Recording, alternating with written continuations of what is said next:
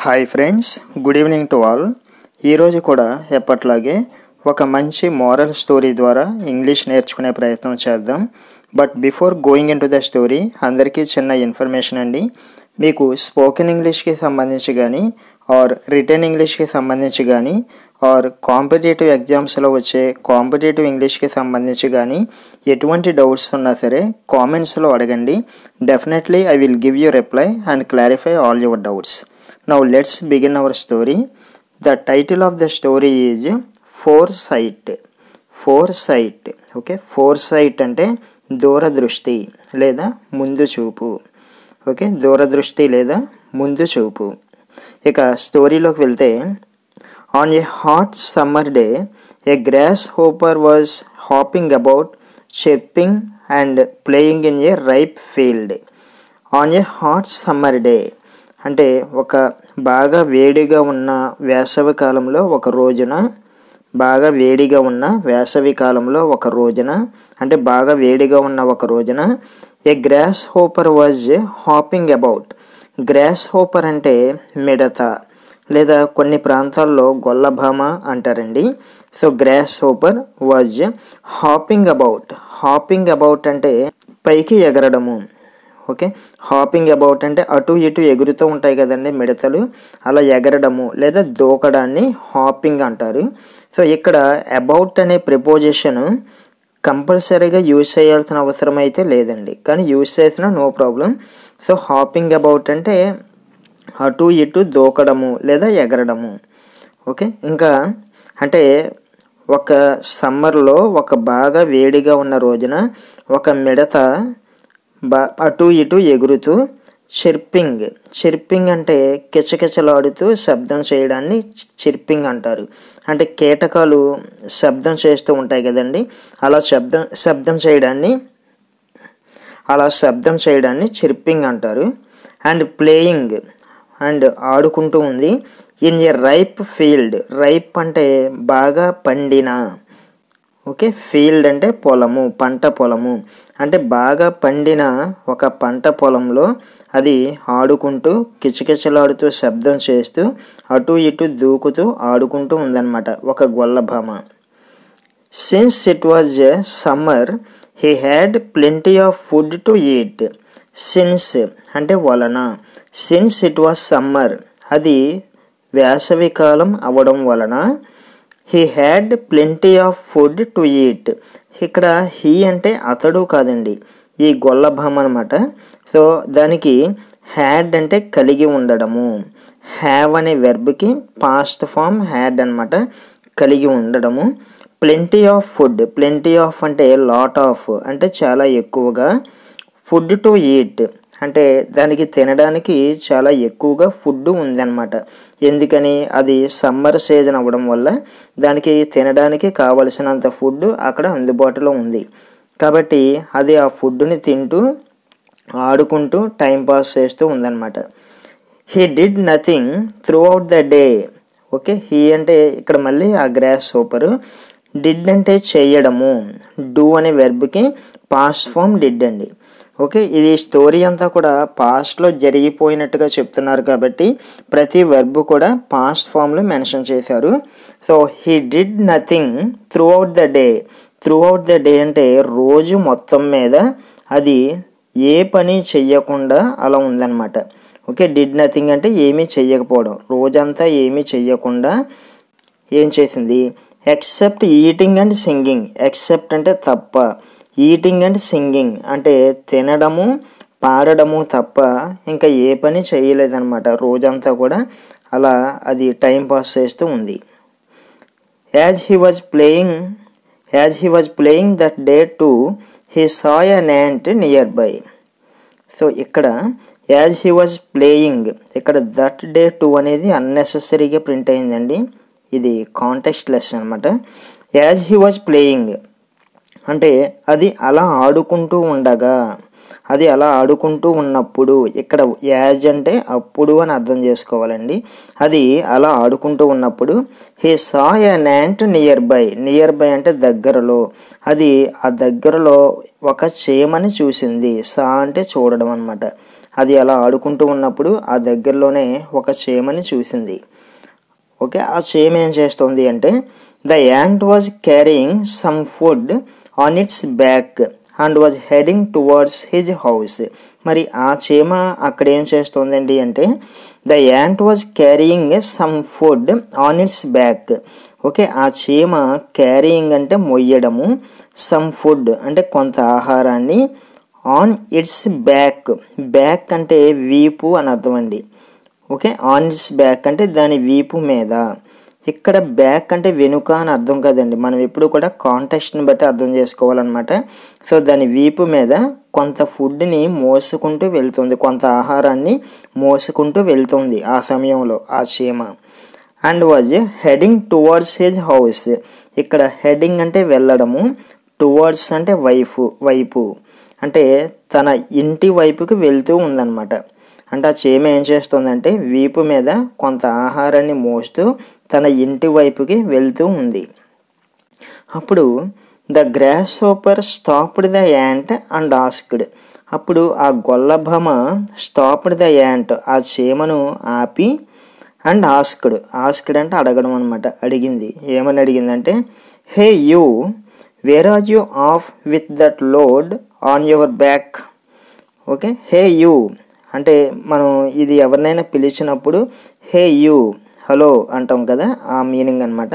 Hey you, where are you of. ఇక్కడ OFF of అంటే going అని అర్థం అండి, అంటే వెళ్ళడము.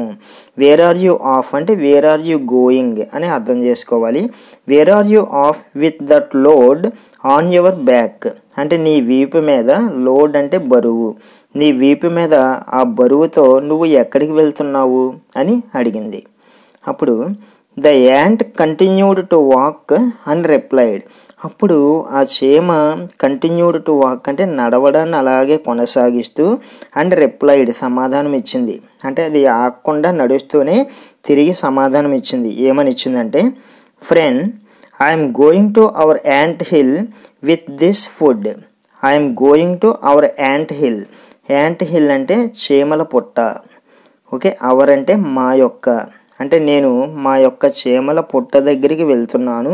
విత్ దిస్ ఫుడ్, ఈ ఆహారంతో నేను మా చీమల పుట్ట దగ్గరికి వెళ్తున్నాను అని ఆ చీమ రిప్లై ఇచ్చిందన్నమాట. ఫ్రెండ్స్, నెక్స్ట్ పారాగ్రాఫ్లోకి వెళ్ళబోయే ముందు అందరికీ చిన్న రిక్వెస్ట్ అండి. మీరు ఈ వీడియోని చూస్తున్నారు కదా, తప్పకుండా ఒక చిన్న లైక్ చేయండి. ఎందుకంటే మీరు ఎంత ఎక్కువ మంది లైక్ చేస్తే ఈ వీడియో యూట్యూబ్లో అంత ఎక్కువ మందికి రికమెండ్ అవుతుంది. సో దట్ మీలో ఇంగ్లీష్ నేర్చుకోవాలనుకునే వారికి కూడా యూజ్ అవుతుంది. And at the same time నాకు కూడా కొంచెం మోటివేటింగ్గా ఉంటుందండి. కాబట్టి మీరందరూ తప్పకుండా ఈ వీడియోని లైక్ చేస్తారని ఆశిస్తున్నాను. సో చీమ ఆ విధంగా అనేసరికి ఏమైందో చూడండి. The gross hopper laughed and suggested that the ant should come and play with him instead of working so hard. అప్పుడు ద గ్రాస్ హోపర్ లాఫ్డ్ అంటే నవ్వడము, అంటే ఆ గొల్లభామ నవ్వి, అండ్ సజెస్టెడ్ అంటే సలహా ఇవ్వడం. ఏమని సలహా ఇచ్చిందంటే the ant should come. Okay, the ant should come, ఆ చీమ రావాలి, and play with him instead of working hard. Instead of అంటే బదులుగా, ఇన్స్టెడ్ ఆఫ్ వర్కింగ్ హార్డ్ అంటే అంత కష్టపడి పని చేయడానికి బదులుగా వచ్చి తనతో ఆడుకోమని అది సలహా ఇచ్చిందనమాట. ఓకే, సో ఎందుకు అంత కష్టపడుతున్నావు, వచ్చి నాతో ఆడుకో అని అది అన్నది. అప్పుడు ద యాంట్ థ్యాంక్డ్ హిమ్. అప్పుడు ఆ చీమ థ్యాంక్డ్ అంటే కృతజ్ఞత చెప్పడం, థ్యాంక్ యూ అంటాం కదండి, ఆ థ్యాంక్ అనే వెర్బ్కి పాస్ట్ ఫామ్ థ్యాంక్డ్ అనమాట. The ant thanked him. So అప్పుడు ఆ చీమ ఆ గొల్లభామకి థ్యాంక్ యూ చెప్పి, బట్ కానీ సెడ్ అన్నది. ఏమందంటే friend, I'm helping my group two store food for the winter, so I cannot play with you.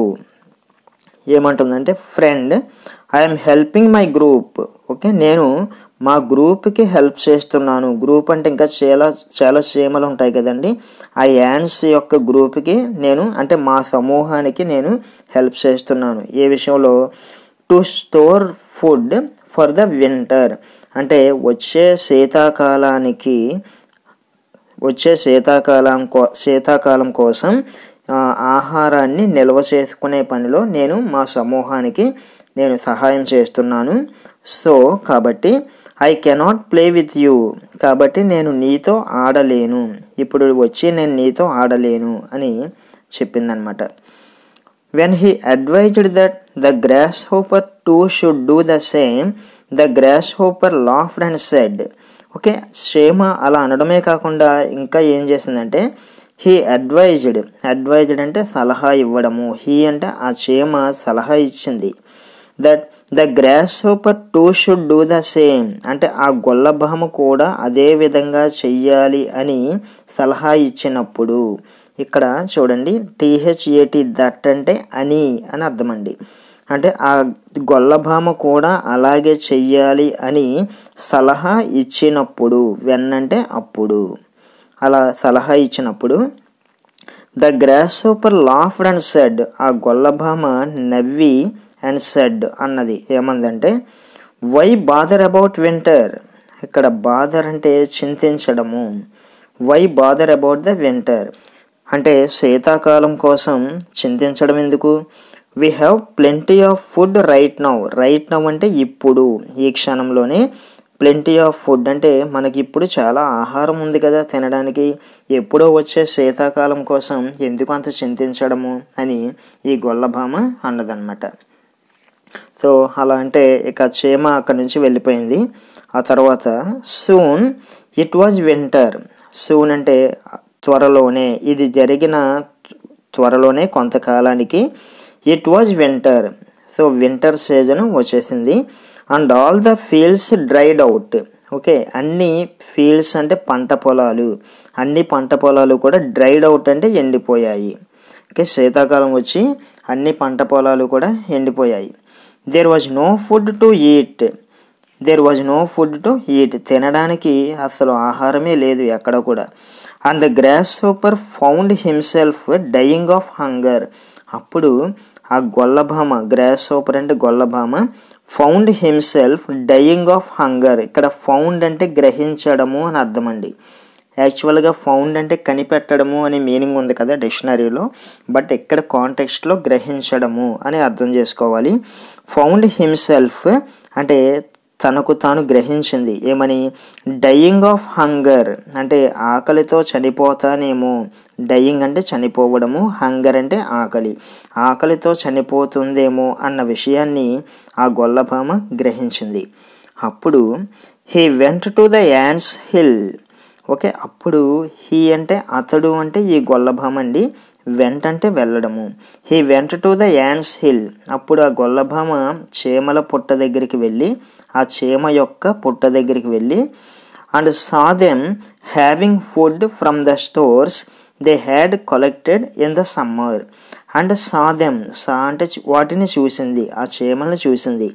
అప్పుడు ఆ చీమలు ఏం చేస్తున్నాయంటే హ్యావింగ్ ఫుడ్, హ్యావింగ్ అంటే ఇక్కడ ఈటింగ్ అని అర్థం చేసుకోవాలండి, అవి తింటున్నాయి అన్నమాట, ఫుడ్ని తింటూ ఉన్నాయి. From the stores they had collected in the summer, అంతకుముందు సమ్మర్లో కలెక్ట్ చేసి దాచిపెట్టుకున్న ఆహారాన్ని తింటూ ఉండడాన్ని ఈ గొల్లభామ చూసిందనమాట. ఓకే, ఆల్రెడీ ఇంతకుముందు సమ్మర్లో ఈ చీమలన్నీ ఆ ఫుడ్ని నిల్వ చేసుకున్నాయి కదండి, ఆ ఆహారాన్ని తింటూ ఉండడాన్ని ఈ గొల్లభామ చూసింది. చూసి ఏమంటుందంటే please give me some food, he requested the ant. Okay, so ఆ గొల్లభామ రిక్వెస్టెడ్ అంటే బ్రతిమాలిందనమాట, ఆ చీమని బ్రతిమలాడుతున్నట్టుగా అడిగింది, ఏమని, please give me some food, దయచేసి నాకు కూడా కొంచెం ఆహారం ఇవ్వు అని అడిగింది. అప్పుడు ఆ చీమ ఏమంటుంది చూడండి, యు ఫూల్ అంటే మూర్ఖుడా, I told you to store some food for winter. Okay, I told you, told అంటే చెప్పడము, టెల్ అనే వెర్బ్కి పాస్ట్ ఫామ్ టోల్డ్ అండి. ఐ టోల్డ్ యూ, నేను నీకు చెప్పాను. To store some food for winter అంటే శీతాకాలానికి కావలసినట్టుగా శీతాకాలంలో వాడుకోవడానికి కొంత ఆహారాన్ని స్టోర్ చేసుకోమని నీకు ఆల్రెడీ నేను చెప్పాను. But you paid no attention to me. Okay, paid no attention అంటే పట్టించుకోకపోవడం. You paid no attention to me, నువ్వు నా మాటల్ని పట్టించుకోలేదు, నేను చెప్పిన విషయాన్ని పట్టించుకోలేదు. You have no four site. Okay, ఇక్కడ ఫోర్ సైట్ అంటే దూరదృష్టి అనుకున్నాం కదండి. You have no four site, నీకు అసలు దూరదృష్టే లేదు, ముందు చూపే లేదు. Your recklessness is going to cost your life. Recklessness అంటే నిర్లక్ష్యము. యువర్ రెక్లెస్నెస్ అంటే నీ నిర్లక్ష్యమే ఇప్పుడు నీ ప్రాణాల మీదకి తెచ్చింది. Okay, so cost your life అంటే ప్రాణాల మీదకి తీసుకురావడం అనమాట. అంటే నీ నిర్లక్ష్యమే ఇప్పుడు నీ ప్రాణాల మీదకి తీసుకురాబోతోంది. అంటే ఏదైనా ఒక పని జరగబోతోంది అన్నప్పుడు గోయింగ్ టు యూజ్ చేస్తామండి. నీ నిర్లక్ష్యమే నీ ప్రాణాల మీదకి తీసుకురాబోతోంది అని. ఎల్డ్ the ant and went back in to the ant hill. ఎల్డ్ అంటే అరవడము, గట్టిగా అరవడము. అలా అని ఆ చీమ గట్టిగా అరిచి, ఎల్డ్ ద యాంట్ అలా చీమ అరిచి, and went back in to the ant hill. Okay, went back అంటే తిరిగి వెనక్కి వెళ్ళిపోవడం, తన పుట్టలోనికి వెళ్ళిపోయిందనమాట. దెన్ అప్పుడు the gross hopper new how important it is to prepare for the day of necessity. Okay, so then అంటే అప్పుడు, ద గ్రాస్ హోపర్ న్యూ ఆ గొల్లభామకి, new అంటే ఇక్కడ మళ్ళీ అర్థం చేసుకోవడము లేదా గ్రహించడము అంటే రియలైజ్ అవ్వడం అనమాట. ఆ గొల్లభామకి అప్పుడు అర్థమైంది. ఏమర్థమైందండి? How important it is to prepare for the day of necessity. అంటే డే ఆఫ్ నెసెసిటీ అంటే అవసరం పడే రోజు కోసం ముందుగానే ప్రిపేర్ అయి ఉండడము, అంటే ముందుగానే సిద్ధపడి ఉండడం అనేది ఎంత ఇంపార్టెంటో, ఎంత ముఖ్యమో అప్పుడు అర్థమైందంట. అంటే భవిష్యత్తులో అవసరం పడే రోజు కోసం ముందుగానే సిద్ధపడి ఉండడం అనేది ఎంత ముఖ్యమో ఆ గొల్లభామకి అప్పుడు అర్థమైందనమాట. So friends, this is today's story. రేపటి వీడియోలో మరో ఇంట్రెస్టింగ్ స్టోరీతో మళ్ళీ కలుద్దాం. మీకు ఈ వీడియో కొంచెమైనా యూజ్ అవుతుంది అనుకుంటే తప్పకుండా లైక్ చేయండి, షేర్ చేయండి. And if you are watching our channel for the first time, please subscribe to our channel and activate the bell icon so that you will get notified whenever I upload a video. Thank you so much for watching.